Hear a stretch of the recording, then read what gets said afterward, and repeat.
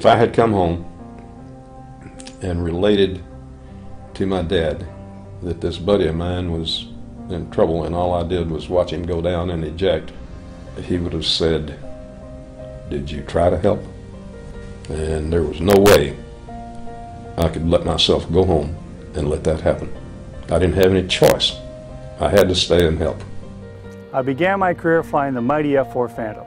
After hearing how Captain Bob Pardo literally pushed his wingman's F-4 to a safer place, I got a clear sense of the courage and skill needed to be a good wingman, both in heroic times and in everyday life. Being a wingman entails a great deal of responsibility. Pardo's push isn't just about pilots and fighter jets. It's about teamwork, initiative, not giving up no matter the odds, and finding any way you can to get yourself and others to safer, healthier places.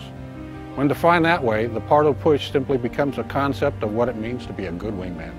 I'm Lieutenant Colonel Dave Ubelor, Chief Mental Health Consultant to the Air Force Reserve's Command Surgeon. I'm proud to introduce you to the Wingman Toolkit. The Toolkit is a powerful Air Force Reserve initiative designed to help you and others build resiliency and get to better places in life. That requires two things. First, each of us needs to take care of ourselves and ask for help when we need it. Second, we must stand ready and be able to assist others when they need help. In its most simple form, that's the Wingman concept. The Wingman Toolkit rests on a broad foundation of well-being, providing the tools we all need to achieve and maintain wellness. The builder's level displays the 4 pillars of comprehensive fitness, reminding us to maintain a balanced lifestyle. The physical pillar also offers information and resources that help you arrive at and sustain optimal health. In the mental pillar, you'll find information to help you understand human behaviors, be emotionally healthy, and psychologically strong. There's also links to other sites about coping, stress management, mental illness, substance abuse prevention, and much more.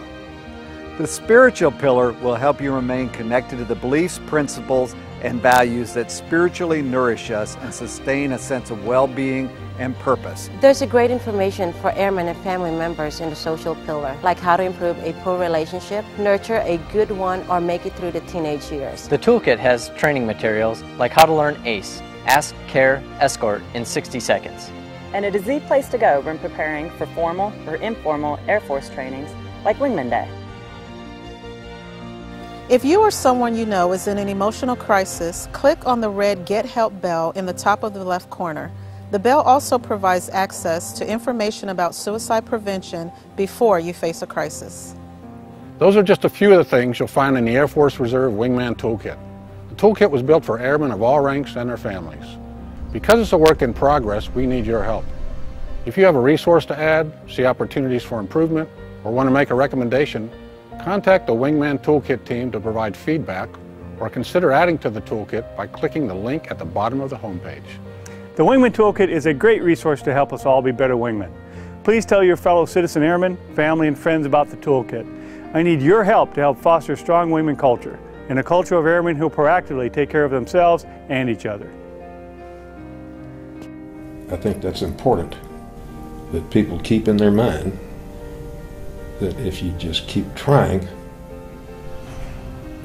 eventually something will happen that shows you the way.